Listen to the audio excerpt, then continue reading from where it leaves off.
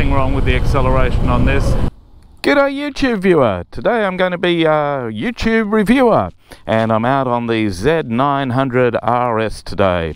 Let's take a quick look at the motorbike before I fire up and start to ride.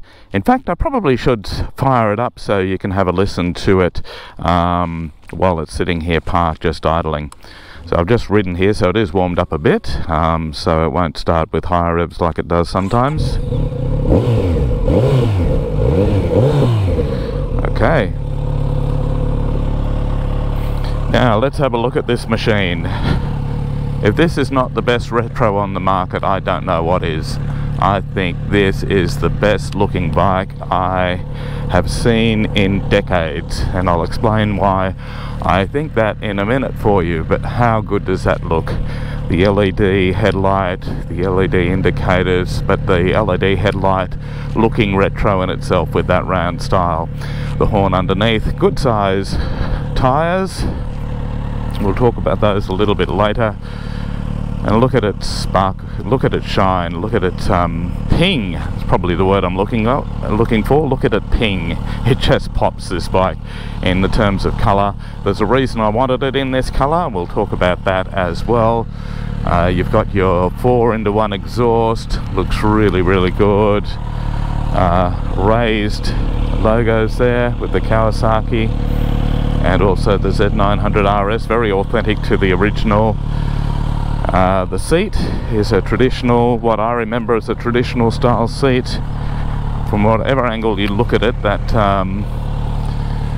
yellow and green, or it's a bit like Australian sporting colours, I guess, green and gold, looks really, really good. A lot of people, when these first came out, loved that Jaffa colour and tried to snap that one up. I waited for this colour, and I'll talk about that in a little while. So I've had the handrail fitted, the grab rail, that's the word I'm looking for, the grab rail fitted, which is really good for when you're lugging it around. Makes it easy.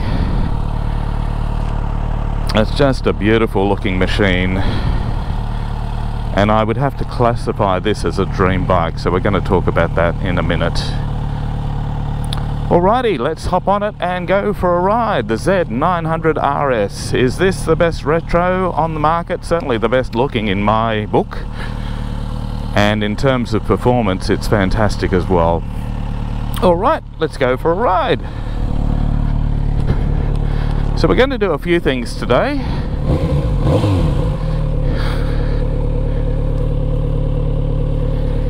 Including a little bit of town riding, some mountain twisty road riding, a little bit of highway riding, a little bit of lane riding. So we're going to do a little bit of everything, and I'm going to start by telling a story, but we'll get going first.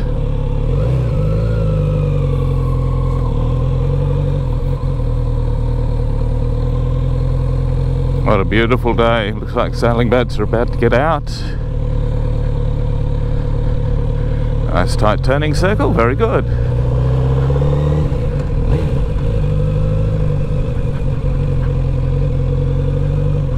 Up here onto the road. Avoid the potholes. Alright, let's start this video by telling a little story, a true story. And it takes us back to my childhood. And I remember being very young and seeing the very first model Honda CB 750, 754 come out onto the market. And seeing people ride that bike, not so much when the bike came on the market, but seeing people riding that bike around, a classic bike, regarded as a classic bike still to this day. Fantastic machine. And then also being a very young child at school and seeing what I thought were very cool people at the time. They're probably in their early mid-20s riding around on the Z1s when they came out. So they came out in 1972, the first one, the Jaffa colour being the first. And they were probably a few years old when I saw them riding around, but I just fell in love with those machines. And so, for that reason, this to me is my dream bike from my very young childhood. I would see this riding around in the streets, listen to that beautiful four-cylinder sound, and just dream of one day being able to ride such a machine. It was the trendiest machine I could think of. More than any other car or any other vehicle, I just thought it was fantastic looking and sounding machine, and those guys were so cool that rode those bikes. And so I always dreamed of owning one. But many years later, when I got my license, in Australia you have to start your license in those days, and the maximum power you were allowed to have, maximum size engine, was a 250cc engine. And in my early years of riding, that restricted me the first 3 years to a 250cc machine. My first two bikes when I was riding on the road legally were a Suzuki TS185, which in those days was a trail bike, called a trail bike, be called an enduro, or more appropriately probably a dual sport today.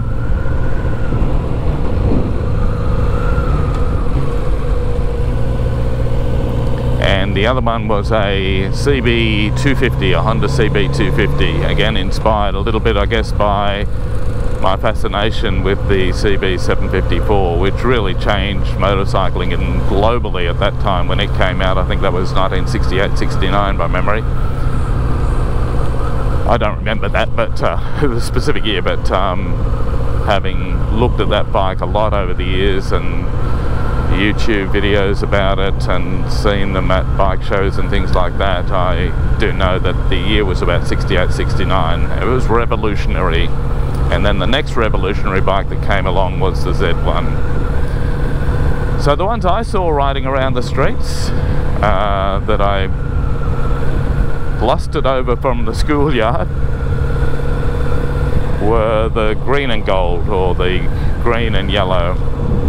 And so when this bike came out, when Kawasaki brought out the retro version, the Z1 inspired retro that harks back to that magnificent machine, my goal was to get the green and gold, the green and yellow one. So I waited 18 months until I could get my hands on one. And then I waited till I walked into my local dealer and he actually had one in stock.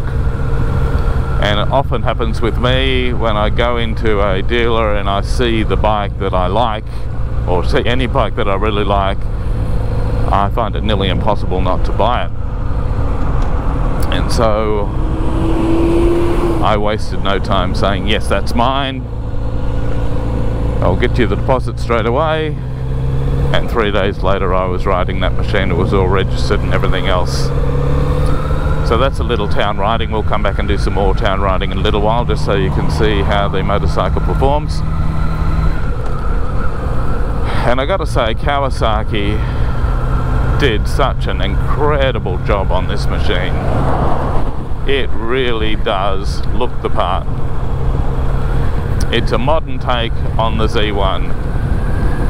And they were very good in the way they did it, in that I mean, it's probably a bigger and heavier machine. It's not as light as the original. The tyres are much bigger and things like that. But they developed the machine that looks the part. It certainly has, you can see very clearly that inspiration. And I'll talk about how others see it when you're out riding this bike. But they put on all the modern technologies without going too far. So you do have traction control and ABS, but you don't have rider modes and things like that, and I think that is fantastic for this bike.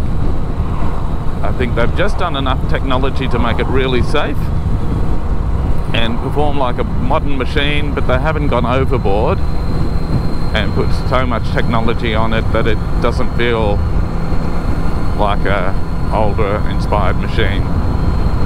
It reminds me so much of the early road bikes I rode, just in terms of the sitting position,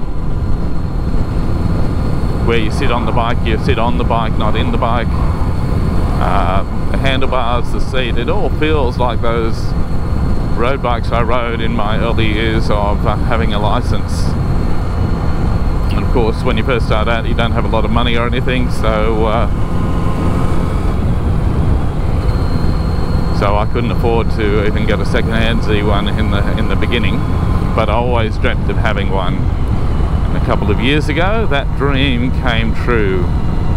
And this really is my dream bike. When I walk into the garage, I look at this and it just puts a smile on my face and makes me feel good. So well done, Kawasaki, you've done an incredible job. Now the other bikes from that era that really inspired me, I haven't seen a really great retro version of them. If I ever do, then I'll be very tempted. Like if they brought out a retro CB750 that looked a lot like the original, I would be very tempted to buy that as well. Alright, so we've done a little bit of town. We're going to go around a big sweeping corner and do some mountain road now, some twisties. There's a bit of road work going up here, so we will have to stop. Now in terms of that look, this motorcycle turns more heads than any other I've ever ridden. For example, the other day I did a ride up Macquarie Pass, and at the top I went to Robertson and I filled up with fuel at the petrol station.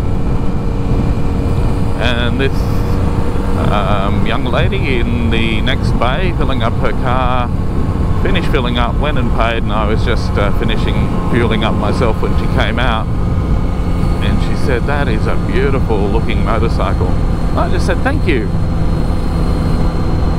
So she would have been about 25, something like that. I didn't get the impression she knew lots about motorcycles, but she just thought it was a fantastic looking machine. Another example is and this happens quite regularly, every time I fuel up or I go to a petrol station, someone will come up and ask me about the motorbike. They'll ask me about the Z900RS and they'll say, "Oh, how old is that? How long did it take you to restore it? Is that a new bike or is that an old bike?" I get so much of that, and a lot of people are not sure. So you get people my age who just come up if they know about the Z900RS and they know the story, and they'll just talk about how good it looks. They haven't seen one in the flesh before and they just want to check it out, and I'm more than happy to let them do that. And then they start talking about how they used to have one, or how they owned one, or how they bought an old one and it's in their garage, they're still waiting to restore it. So you get a lot of that going on. A lot of people do think, who don't know about the Z900RS but do remember the old Z1, think it's a restored machine. So that's a nod to Kawasaki on how well they did in making a new bike to look like an old one. And I remember by the time I could afford a large capacity machine like a litre bike, bikes like the Z1 weren't around anymore. Oh, I love the way the sun is coming through through those trees. I'm on some twisties here, so these are my favourite kinds of roads to do on this bike. I'll talk about why shortly as well.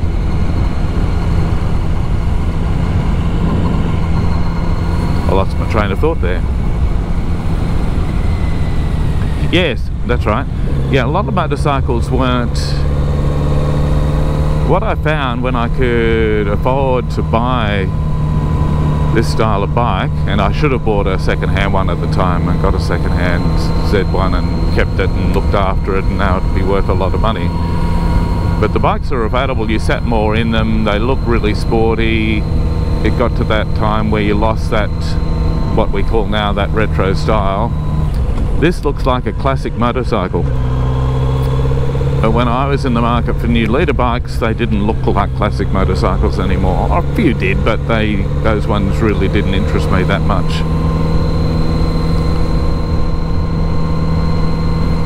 And so I rode and bought and rode other bikes.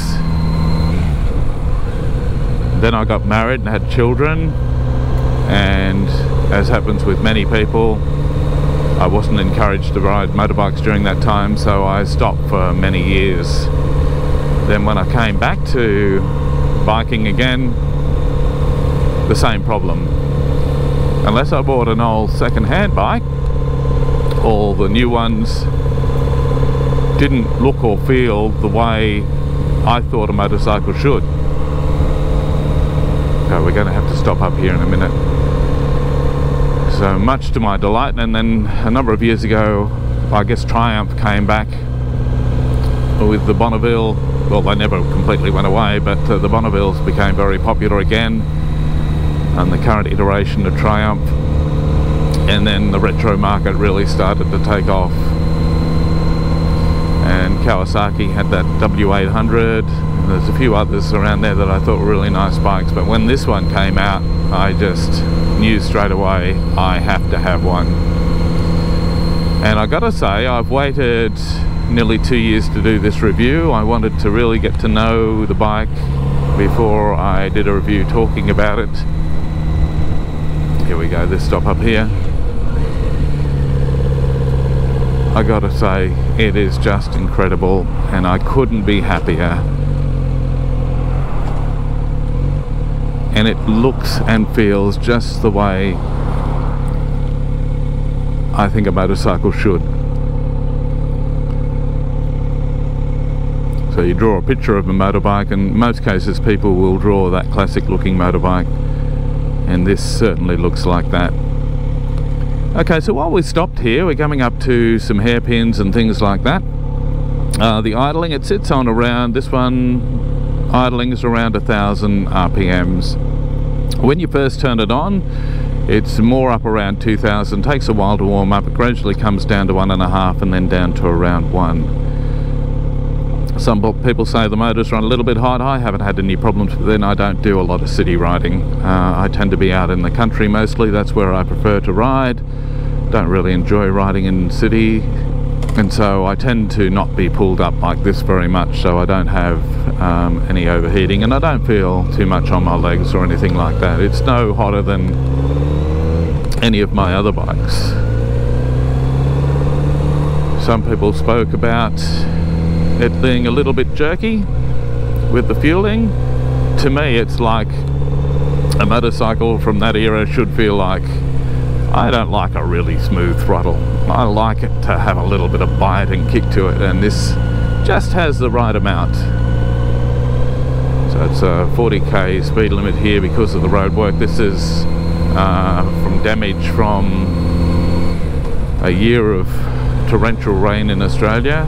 This side's not too bad, but on the other side, when we go up over the hill, there's only one lane open because on the other side it's still falling away, and I think they might be still working out how they're going to be able to fix it. Lots of challenges, but I do love this road because the surface is so smooth, and on a bike like this it just feels fantastic.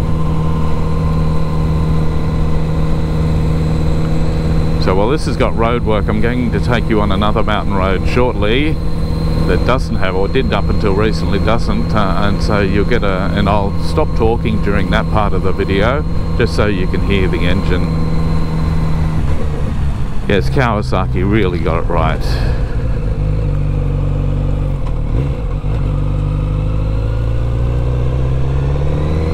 I like that feeling.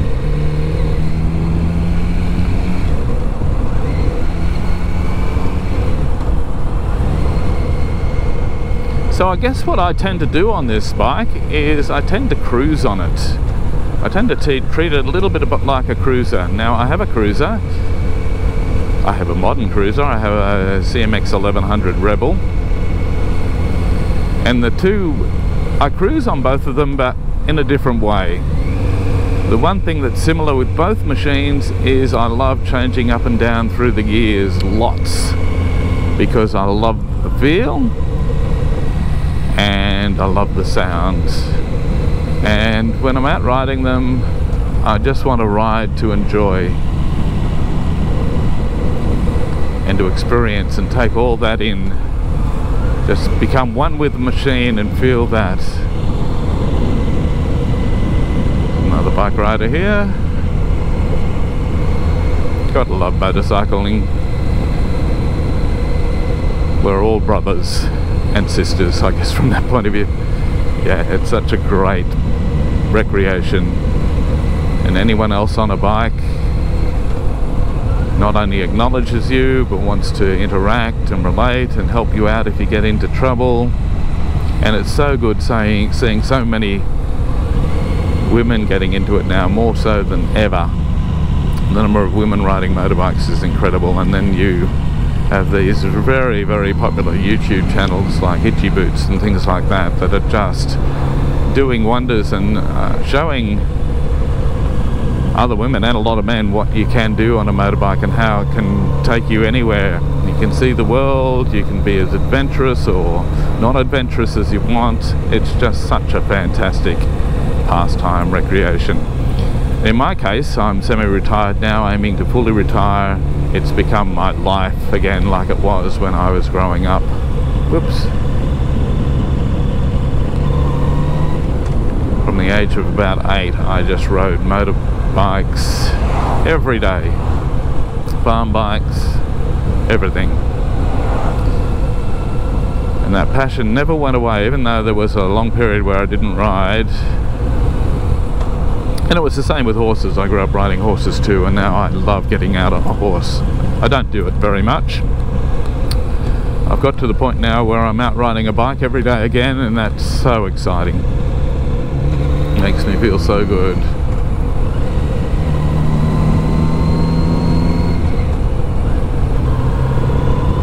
So getting back to what Kawasaki did with this machine. Kawasaki's are known for their smooth, beautiful sounding 4-cylinder engines, and this is no exception. So what they did, and this has been well documented so I won't go into great detail, but they took their popular naked, the Z900, which has around 125 horsepower, and they used that bike as a base, and they changed the frame, went to great lengths to develop fuel tank and seat and things like that that looked like the original. They tuned the engine down, so the Z900RS, this has around 110, 111 horsepower.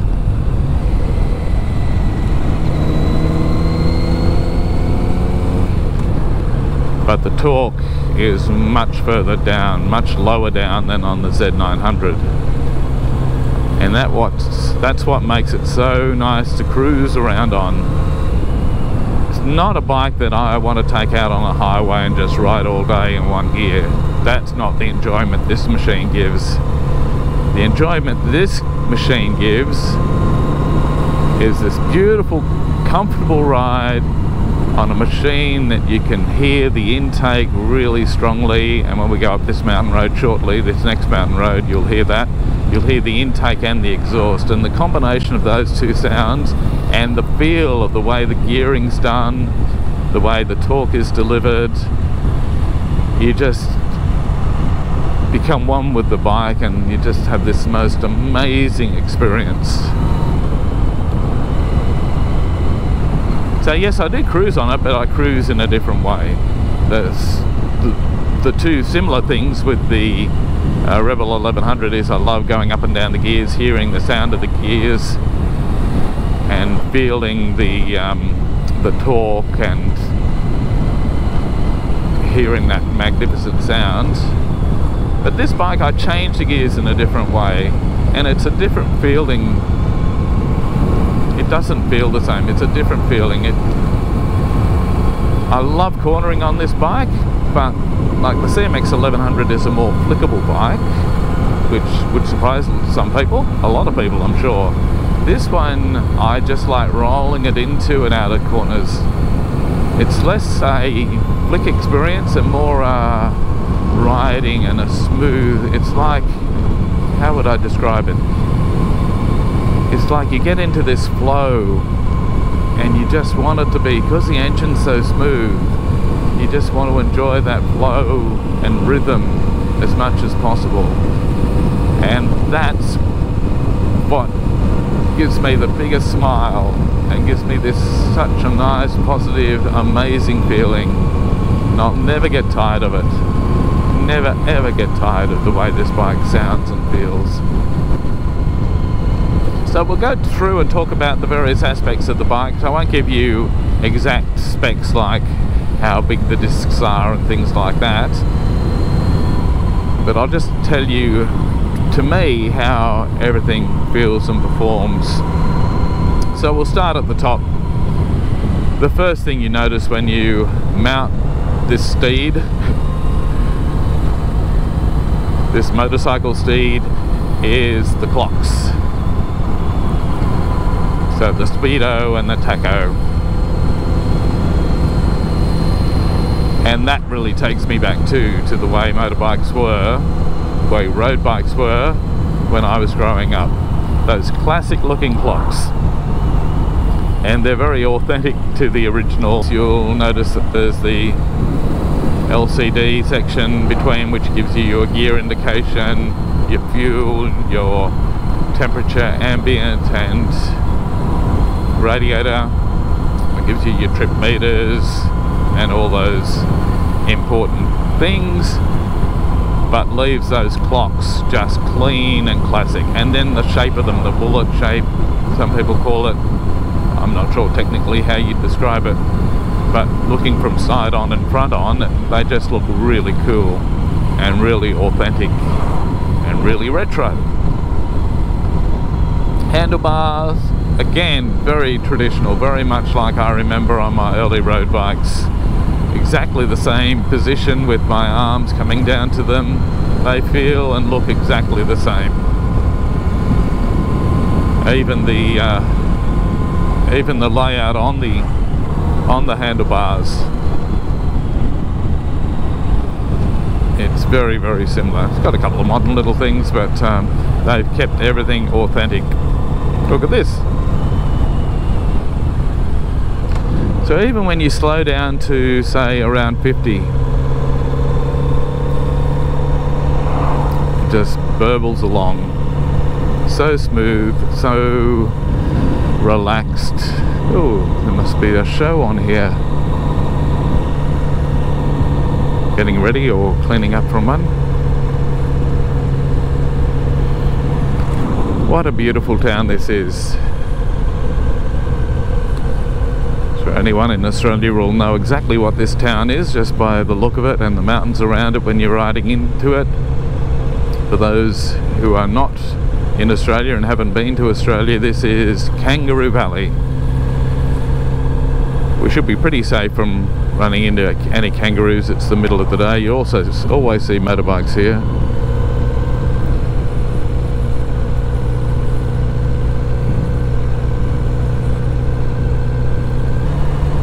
Yes, the brake fluid reservoir looks just like the ones on the bikes that I rode in the 80s. The road bikes, yes. Switchgear looks a little more modern than the bikes I used to ride, but very practical, very well laid out, very easy to use, not too big, not too small, just right.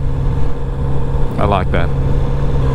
So the one thing that makes you realize it's a modern machine is your mode button and your selector there.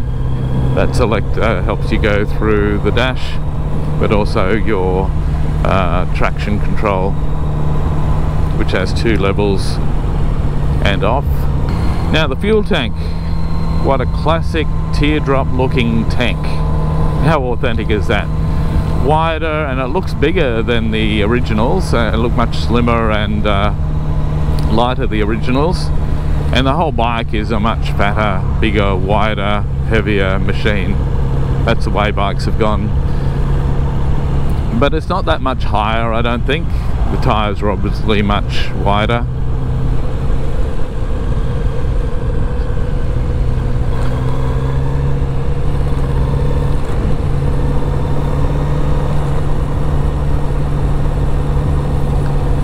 But they've retained that teardrop design and style, and it's part of what makes it look so classic, that and the seats. What is different is you've got a radiator down the front. They were all air cooled back in the day, so it's different from that point of view. And the exhaust is different. Obviously it's a 4-into-1 now. It still sounds very similar to, and I love that, it sounds very similar and very authentic to the originals, which had your pipes coming out each side. Just checking out that view there. Yeah, the fact that it is a 4-into-1, the chrome does look beautiful, but it doesn't weigh as much as what it would have if they'd done it like the original. So it's helped keep the weight down. Like on a lot of these rides, I get distracted. I hear the sound of the machine when I change gears, and then I stop talking and start listening because I'm experiencing the ride, and I forget that I'm doing a review, and then have to get my train of thought back to it. This is the ideal kind of road for this machine. Tight bends, sweeping bends. It's the sort of road where you can get that flow going and you just enjoy getting into that rhythm and flowing along. In a little while we'll get into some much more technical stuff, and that's where I'm going to stop talking and let you hear the sound of the bike. Because this is a naked, when we get up to higher speeds it's hard to hear the machine because you've got all the wind noise and everything else then.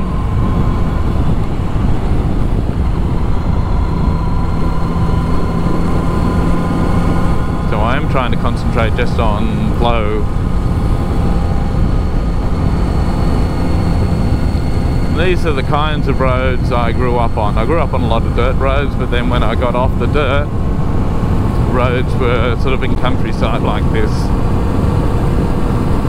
And so I feel right at home on a bike that feels and looks the same as those I used to ride, and that handles similarly much better. The brakes are much better. The suspension's much better. It's quite taut, the suspension on this, but it's not uncomfortable. It's just right. They've set it up beautifully. So it feels a little sporty in terms of the suspension, that it's not too soft. You hit a bump, you do feel it a little bit, but it's not in a bad way, not uncomfortable, just the right amount. So we've got Kawasaki branded brakes. It's a 4-pot up the front on a dual disc, and then we've got the single disc at the back. Kawasaki brand. The front brakes are fantastic. They're just right. They're just, for a machine like this, which you're cruising on. Look at that scenery, isn't it incredible? Kangaroo Valley has to be one of the most beautiful parts of Australia. I'll just tilt my head up so you can see that. Yes, the front brakes have plenty of stopping power. The rear I wish had a little bit more for trail braking, but I think I'll put some new brake pads on that and I should be able to improve those. That's probably my only criticism of the bike, is the back brake isn't quite as good as I'd like it to be. Not that I use brakes much. Anyway, I'm going to stop talking just so you can hear the bike go up this mountain and enjoy the scenery, because it is one of the best roads I ride on. I love this road. It's a 60k speed limit, so I'm staying in a fairly low gear, just trundling along. If the car behind me wants to go past, he's more than welcome to, if he wants to go over the speed limit. But I just want to experience this ride, get into the flow of the mountain and the road, and just enjoy this. I hope you do too.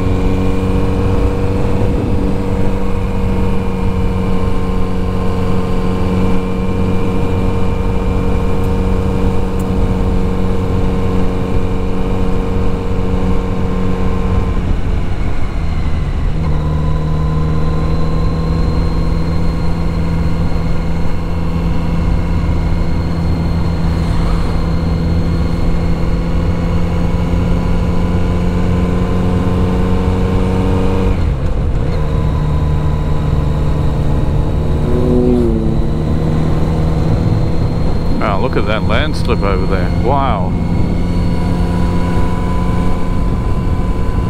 Oh, look at the track. Oh.